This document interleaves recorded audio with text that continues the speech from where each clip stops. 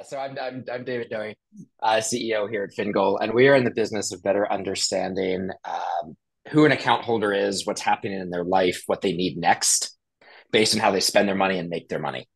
Because we vote with our wallets. Who we do business with says a lot about us, and who does business with us says a lot about us.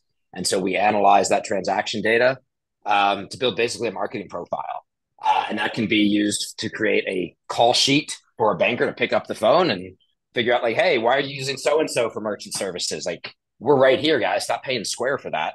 To automated marketing campaigns that could be powered by really sophisticated systems or something like MailChimp, right? Yeah, I mean, so that's like the elevator pitch of what we're working on. But yeah, I'd love to talk if it's cool with you guys about like why we do this. I Like, love it. why do we give a shit here? I feel like I'm a broken record here, but I also can't say it enough times that community banks matter, right? The competition is not the credit union, the competition is not the other community bank, and it's not Chime. The competition is got a stagecoach out in front and is red and yellow. Okay, I'm not going to say their names so that the bots don't come and cease and desist me. But we've all driven through towns that have a community bank, and we've driven through towns that don't have a community bank anymore. And it is night and day, right?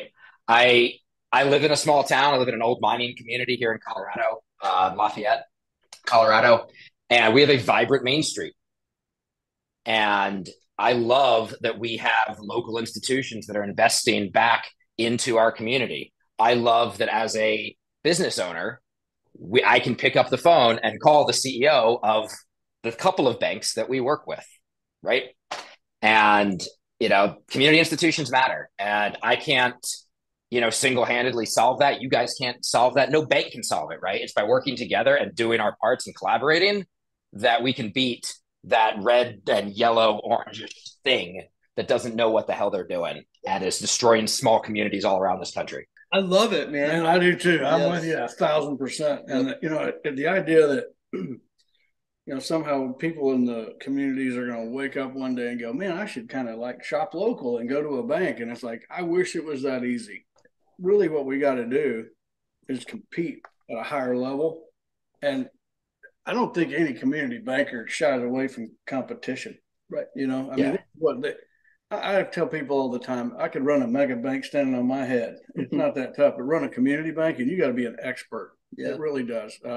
And competing is what they do best. And really, this is why I love what you do.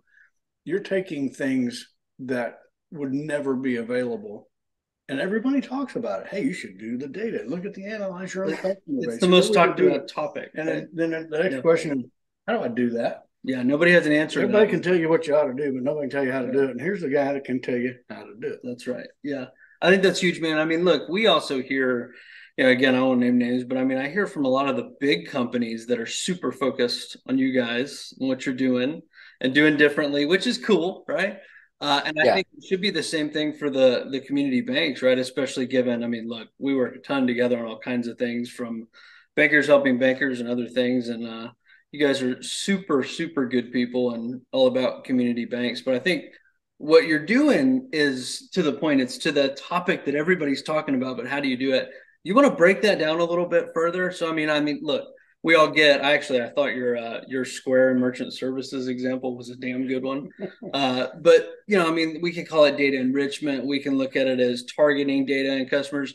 There's a lot of inflows and outflows stuff that comes into that, right? And it's sort of it's been this like topic for years and years, probably for longer for you, right? But it's the institution wants to own the customer sort of cradle to grave. And it's the Yeah. most difficult thing to really get to. And you're kind of taking the data driven approach at let's first understand it and then we can part that out. Is that fair? I'm going to dig into that a little bit. Yeah, absolutely. Absolutely. So, folks ask us like, hey, so you just like transaction cleansing, like a couple of other big companies that are out there that do that. And it's like, yeah, we can clean up transactions. We can put logos and categories and phone numbers to call up that merchant if it was a bad, if you're confused or something. Great. A lot of people can do that. It's becoming a commodity service, right? There's not a lot of money in it. But the reason that we do it, the reason that we happen to be better at it than anybody on the planet, and I'll talk about how we're better in a minute. But the reason we do it is that our secret sauce that is not so secret because it's really hard to replicate is if we can figure out who is the counterparty to every one of your transactions, who's paying you and who you're paying, right? I don't care if that's merchants, I don't care if it's service, I don't care if it's 1099s or payment services, whatever, loans, don't care.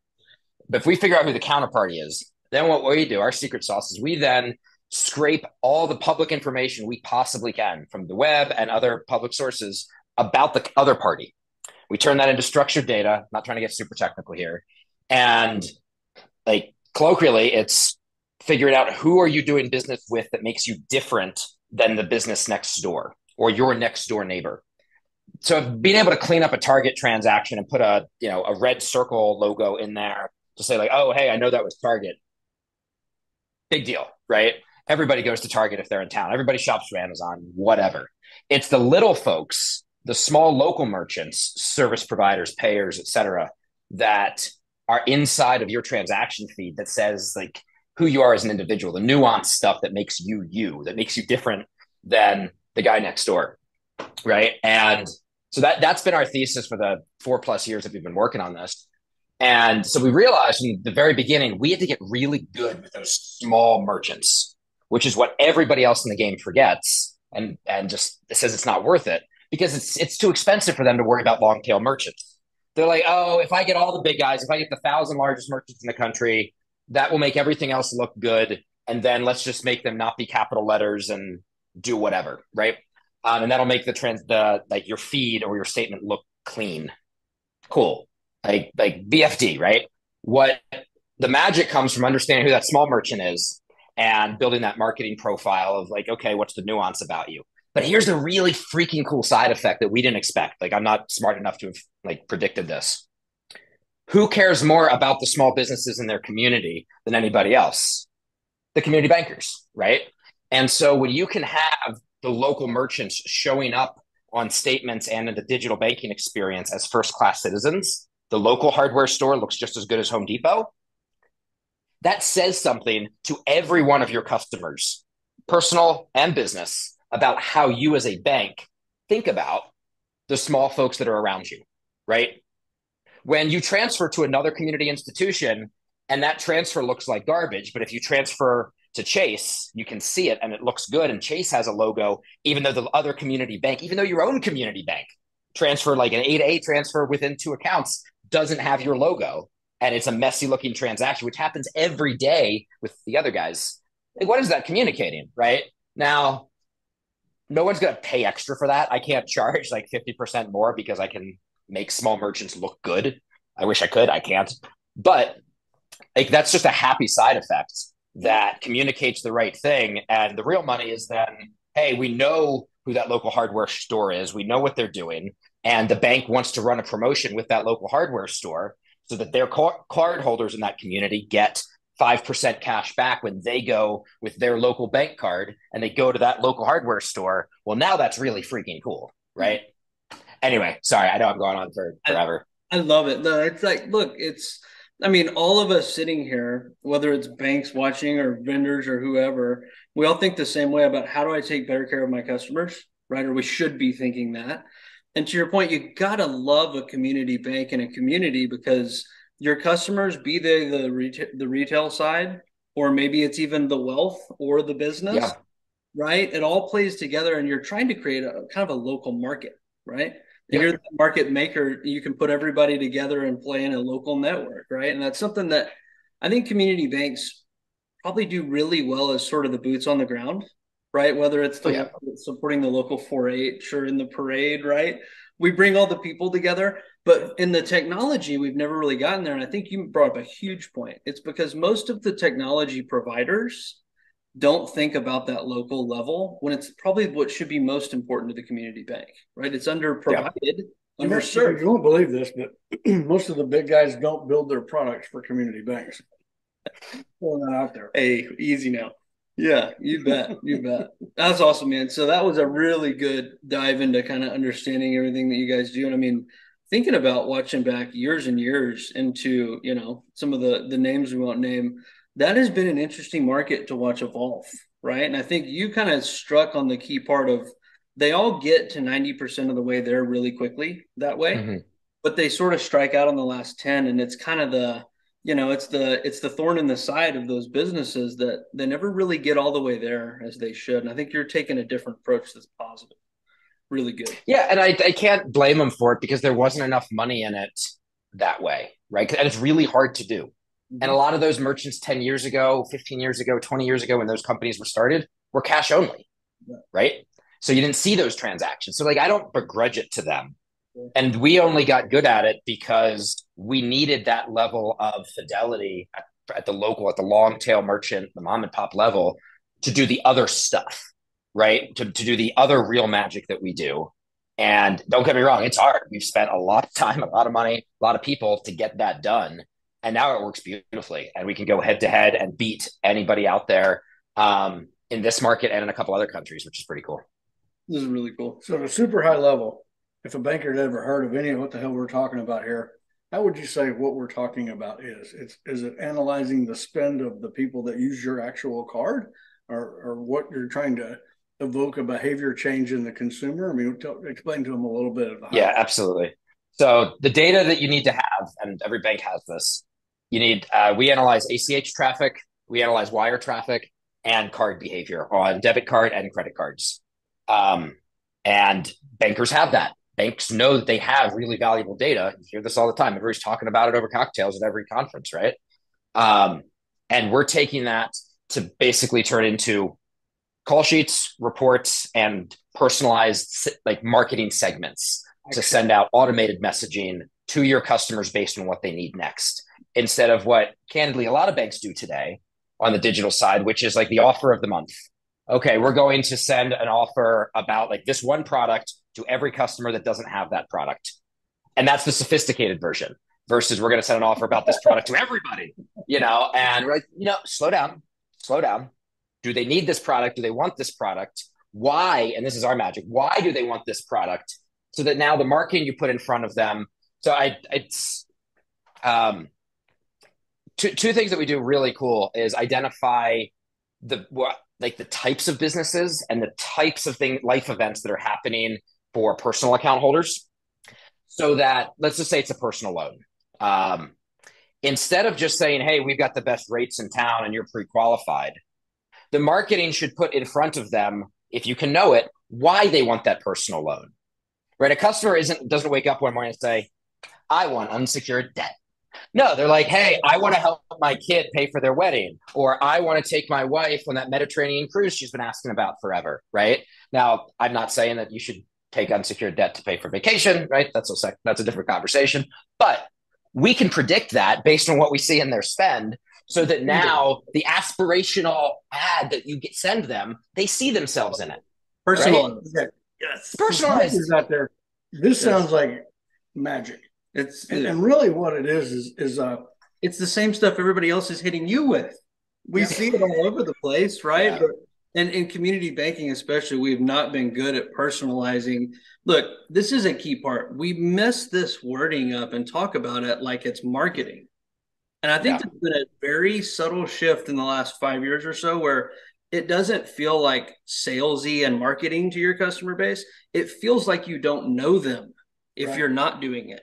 Bingo. That's something that Bingo. I've been talking to bankers a lot in the last year or so, that you look at this as a personalized targeted marketing, and it goes under the umbrella of selling stuff to your customers, and you don't want to be too pushy when actually not bringing them personalized offers. It makes them feel like Yeah. the place with the horse and buggy knows them better than you do because they're doing it. Ugh, Yeah. right? It's important. Yeah. Yeah, exactly. That's exactly right. But I want to call something out. All of that sounds really complicated and sophisticated and really hard to implement, Mm-hmm. right? And I was talking to the CEO of a $750 million institution this morning, and we were talking about like our crawl, walk, run process. Because he asked me, like, we talk about what we do and everything we just said. I was like, that sounds like a lot. I'm not ready for that yet, right? And he lays out where they are current state, and I'm like, that's cool. Here's the crawl, walk, run. We get a one-time transaction fee. You probably have it in an audit report today, right? Send it to us. I don't need any PII. And we take the offers, the product pages that you already have on your website. You don't have to build anything new. And we're just going to match it. So that now instead of just sending the offer of the month, you're sending maybe 12 different offers to 12 different groups of people. We're not customizing anything else yet, right? And I will show you returns on that immediately. And you know what? We could do that and prove that for you. It does not cost an insane amount of money, and it costs no time from them. Right. Right. Like literally, no, you don't need a marketing team. You don't need, yeah, you don't need to hire an agency in town. Let's just start with what you've got and just send it to the right people. And then you see those results, and then you ask yourself, well, how good do I want it? And then we can talk about the next level and the next level and the next level. Right. Awesome. Yeah. And this is so cool. I get to do this for a living and talk to companies and find these neat things that are happening. And man, everything we're talking about, it's like another level of. I wish y'all were as old as I am, and then you'd look at this and go, "What?" Okay, and I know there's a lot of guys out there in the decision level chair that's probably looking at this going, "Now wait a minute, how the hell can they do it? And if that's so easy, how come somebody else hadn't done it yet?" And again, we kind of outlined that early on. What everybody wants to do is go get the biggest accounts, the biggest banks, the biggest vendors, biggest everything, and make the most money at the least amount of work that they can do. And then they begin to start varying from there. They don't think this thing from the ground up. And part of this is technology. Part of this is innovation from people like you and understanding the marketplace by working with people. I don't want to say like us, but others, that can help connect the dots of what the needs really are. And then all of a sudden you've opened up a world for a banker that, well, how much does that cost? How much does that take? It ain't that bad. We figured that out too. Yeah. There is no, Yeah. if I've got to put you in a headlock and drag you for a half a damn mile to get you there, right?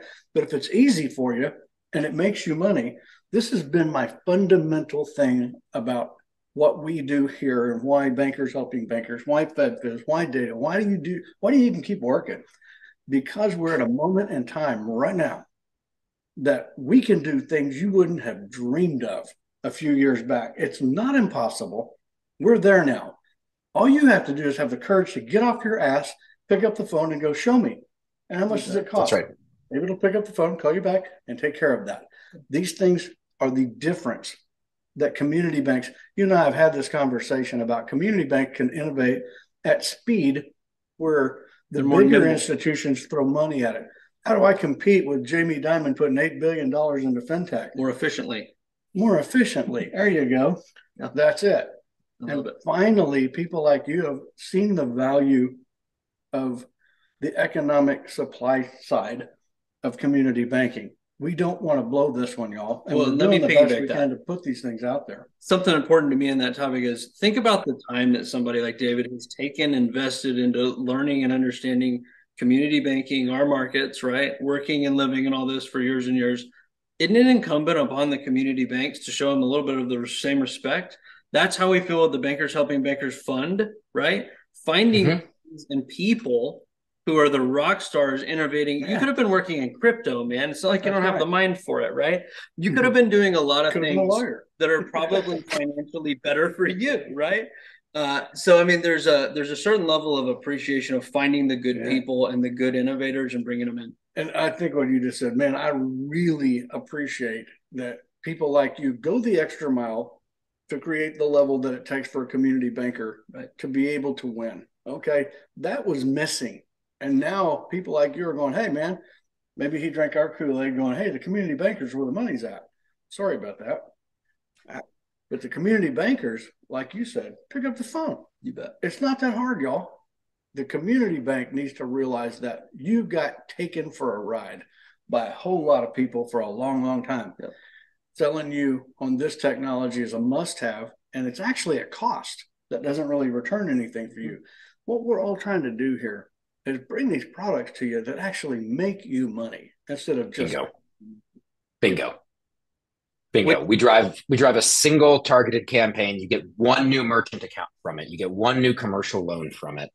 You get one debt consolidation loan from it if that's your game, and everything paid for itself, right? Like this is not excessively expensive. Some years ago it might have been, right?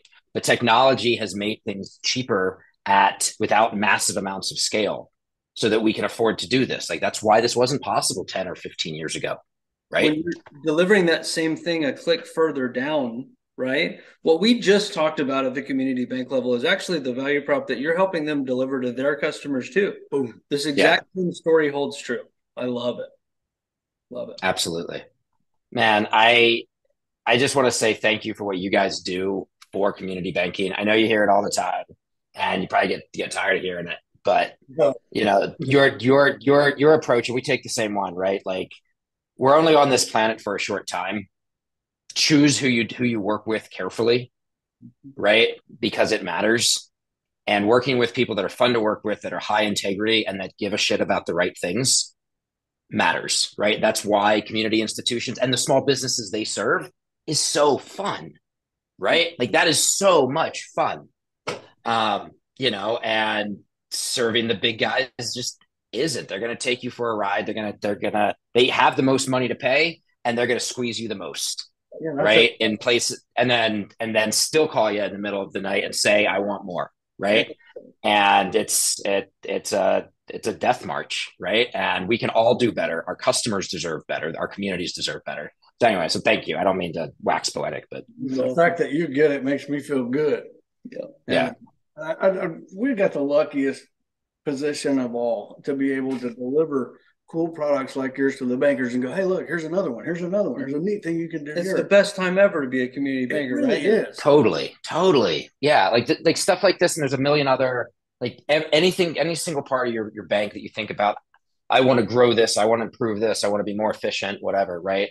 I think if I do this, I can do more for my community. Right. And whatever this is, they're like our kind of vintage of organizations, right, have figured out how to do that in a way that is affordable, in a way that more important than the cost, because the value is insane, right? Like you're going to make plenty of money. I can charge 5 times what we charge, but it's easy to get started with, right? Because nobody has extra people. Nobody has time for additional priorities, right? Like it just needs to get done for me so I can see the results and go back to serving the community and figuring out how I want to compete on that next big commercial loan, that's coming up, right? And that's the exciting stuff. And I don't think any Anyway, banker is going to be offended if you told them they're not very good at marketing, right? I mean, none of us here are, right? Yeah. And it's kind of cool because I really like there's something emotional in what you guys do. It's putting something moral back into the marketing, to be frank, right? sure. You're actually bringing a compass to the marketing, making it such that in theory the customers of the bank should want to receive that message. That's exactly it. Not the shotgun approach. That's a bit of Bingo. a marketing. Do you remember the guy that told us that time? He said, when I'm in the middle of opening an account, I don't want a loan. Right. Yeah, exactly. You're like getting the marketing pow at the wrong moment, right? Wrong message. Yeah. It's important. I mean, the coolest thing that I see happen a lot, and this happens a ton at community banks, is that if you've got a decent consumer, like personal card business, debit or credit, we see like high single digits of consumer accounts have meaningful small business activity hiding in plain sight inside of their consumer accounts. And the only business services that they're getting are coming from the Etsy's and Shopify's and Squares of the world that are slowly grabbing all of their taking care of all their financial needs at really high costs to the customer, right? Like, let's not forget that. Don't get me wrong; they're opening up markets and doing cool stuff. Great, all of that's fine. I'm not begrudging, Etsy or Shopify for that, but suggesting that they're going to be better at merchant services, especially in-person live merchant services, than your local bank's going to be is ridiculous. And running campaigns and getting more of the community supporting you in that community, connecting you with other folks in that community that are going to help you expand, right? Let's not forget that massive part of community banking. Nobody talks about that, but the connections that they make between entrepreneurs in the community and folks that want to back entrepreneurs in that community. And I don't mean some software startup. I mean somebody that just wants to open a second location, right?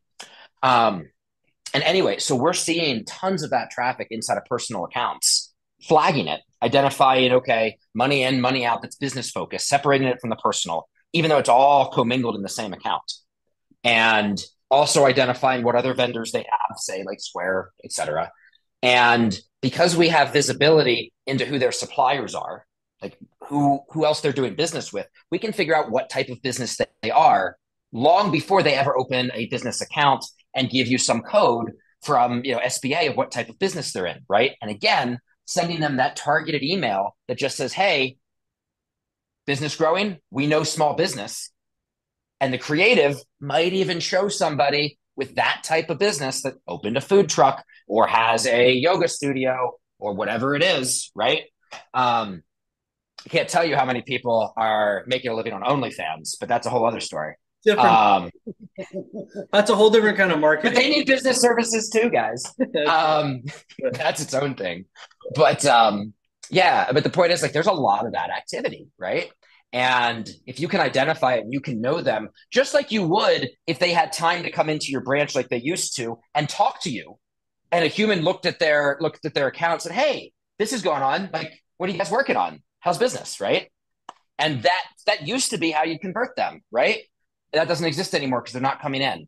And so if you want to still have that personal touch, you gotta come to folks like us. So we're not like there's other people that do other cool things. Don't get me wrong, but yeah, I think like that's the one that gets me the most excited because that's like there's so much growth opportunity with the next generation of entrepreneurs that can be supported by their local banks and help those banks grow with them. Like that's really cool stuff. It mirrors us and what we believe in our business and data so strongly because look, nobody would look at us and say that we don't value relationships, right? I mean, come on. Right.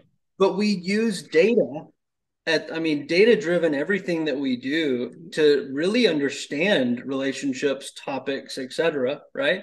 So that we can bring it to the forefront. And I mean, ultimately, you're trying to use data and technology to make the people go further, Yeah. right? Yeah. To your point, these days they're much less likely to be walking into the branch and asking questions, and even worse so, those other things and other services and providers are reaching out to them with those targeted relationship driven messages that we all need to be doing. Well, So and likewise, I mean, using data, you talk about doing investing in people like David's company, right? You bet. Bingo. Good call. So there's all aspect. Hey, everybody, all the time, hey, you're a data guy. What do you do with a data company? It's like you wouldn't believe what I've done with a data company. At the It same informs. time, it just makes it's like playing a game against somebody that has no information and you hold all of the information. It's like I'll whip your ass every time, Yeah. every Yeah. time. But and what you're doing is the same thing for the banker, for the community banker. But it's important to note, and I think David hit this throughout, everything he said has been important, but the idea, especially if you just read your most popular LinkedIn article of the day, the idea that the bank is going to spin up some special team. I mean, who's got a dozen extra data analysts, brilliant, very expensive people to spin up tomorrow? That's not going to happen, right? And so I think it's been this foregone conclusion that we can bring in partners to help us work in these problems, right? And that's exactly what you guys do. And you've essentially built, that crawl, walk, run, or a framework of services, right? Kind of like reports driven, but you've got a framework of little parts and pieces to kind of help people step through. That's huge. I mean, you got to get to the ROI, right? Yeah, absolutely. Yeah, that's right. All right, man. Here's the big question. Are you ready? Final thoughts. It could be anything you want. And I know you donated a kidney to like your kid's teacher. So I mean, look, anything you want, but final thoughts, the world, You know what he told anything me? you want. He told me, he said, if I'd have known that I'd gotten this much publicity over giving a kidney, I'd have done it a long time ago.